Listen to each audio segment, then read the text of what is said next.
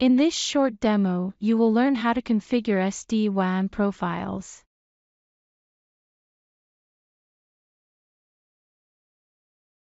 In this demo, we have two ISP links configured, and you can see the gateways here.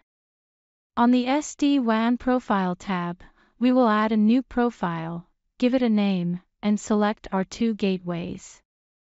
In the SLA section, you can let Sophos Firewall choose the link with the best quality based on latency, jitter, or packet loss, or you can configure a custom SLA using a mix of the three criteria. We will stick with the best quality based on latency. In the Health Check section, you can define the probe targets and customize the number and frequency of checks. We will use the defaults. When you save the profile, by default it will take a minute to gather data from probes of the links before you can view the statistics. How long this takes will depend on the health check settings you have configured. You can now see which link is active.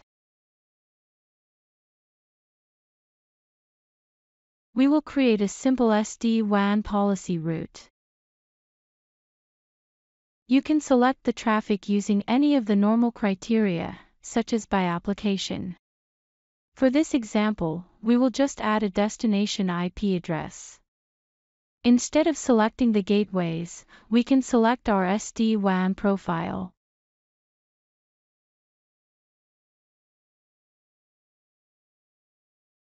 I will enable packet capture so we can see which gateway is being used by the SD-WAN profile. Let's do a ping.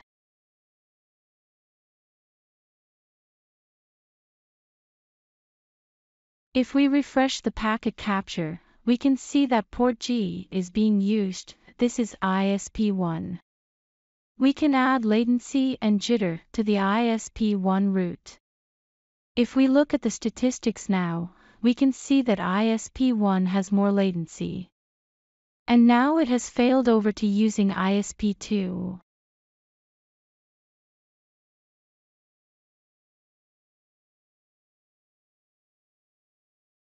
If we do another ping and refresh the packet capture again, we can see that the traffic is now going through port H, which is ISP2.